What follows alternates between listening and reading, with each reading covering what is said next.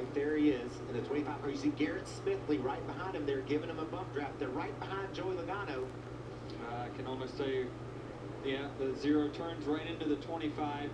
The Joey Gates is just an innocent bystander here. Oh, he just barely clipped that wall that jets out there, and that sent that car spinning like a top. Look at all the debris scattering.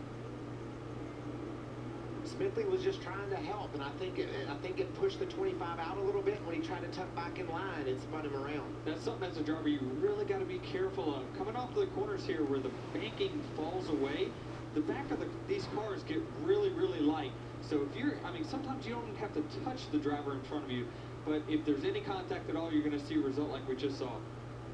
Such a tough break for Joey Gates. Remember last year, Michael, top 5 here at Talladega. High hopes for him today. Jimmy Means Racing does such a great job and gives Joey Gates a chance to go out there and prove his talent. And he just was riding along. Nothing he could do about that.